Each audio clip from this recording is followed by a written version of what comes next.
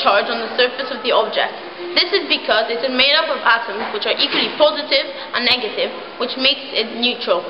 Atoms can then move from one surface to another, leaving a surface, positive or negatively charged, which causes electric shocks, and hair stands up.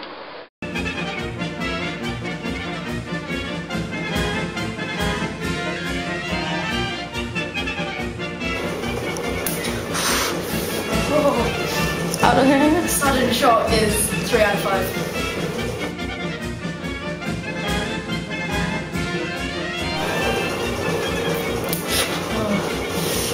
That one wasn't too bad, but it's just 2 out of 5.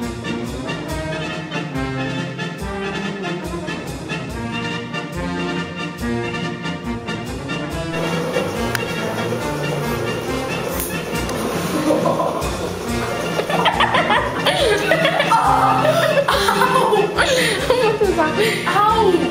That really hurt! 5 oh!